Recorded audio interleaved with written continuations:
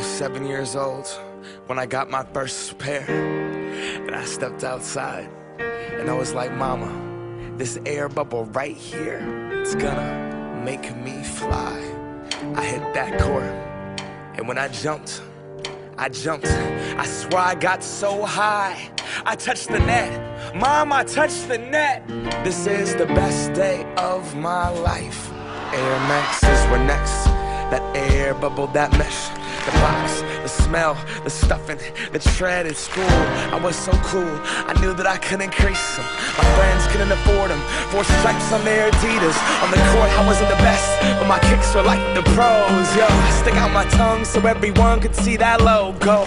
Nike Air Flight book bag was so dope. And then my friend Carlos's brother got murdered for his 4s. Whoa. See, he just wanted a jump shot, but they wanted to start a cult, though. Didn't want to get caught. From Genesee Park to Othello, you could clown for those probings with the Velcro, those were not tight. I was trying to fly without leaving the ground, cause I wanted to be like Mike, right?